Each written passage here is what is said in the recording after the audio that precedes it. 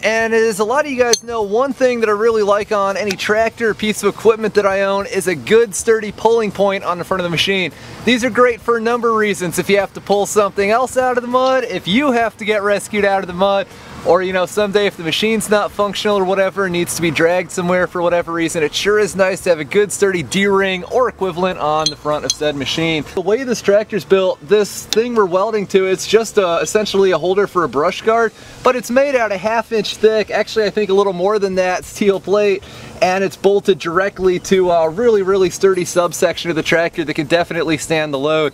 So, you know, if you have a flimsy like brush guard or something, don't like weld it here and then try to pull stuff from the front of your machine. It'll be really bad. You have to be sure not only of what you're welding on, but what's underneath it. But it's structurally sound enough to do this. This tractor, what it uses are these. These are about an M16 or M18. They're a pretty large bolt. I'd say the standard equivalent would be about 3/4 of an inch width across here. It's a fine thread bolt. Fine thread bolts, here's your mechanical-ish lesson of the day. Fine thread bolts can survive a lot more force than their coarse threaded counterparts, generally speaking. The reason why coarse threaded bolts are so popular is because, or rather more popular on a lot of applications, is they're a lot harder to mess up the threads.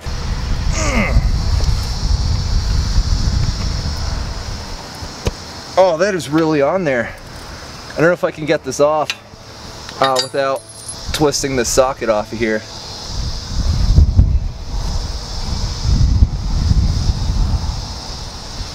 Alright, yeah, it's coming loose.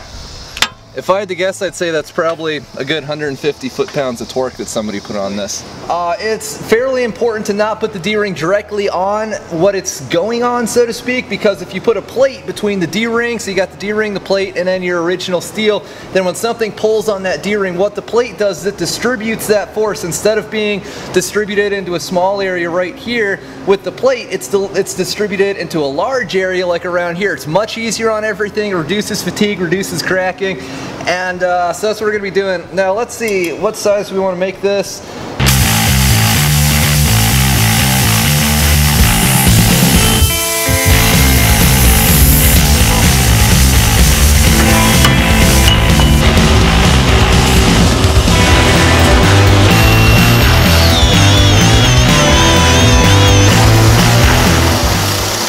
We're going to be welding this in place with the help of some 1/8 inch 70/18 stick electrodes, which I've chosen for the ductile welds they produce and the fact that they tend to resist shock loading and vibration a lot better than several other types of welding out there.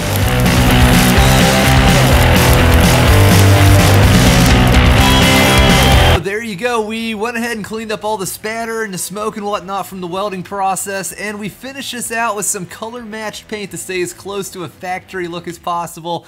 So I wanted to make this video in order to answer a bunch of questions that I've gotten about welding to these two machinery and the trucks and bumpers and whatnot over the years. So now we've discussed identifying a suitable component to weld these two, fitting up an intermediate plate to distribute the forces and why that's important, and then the actual welding process a little bit itself. So I hope you've enjoyed the video. I can't wait to try this out. Thanks for watching, guys, and I'll see you next time.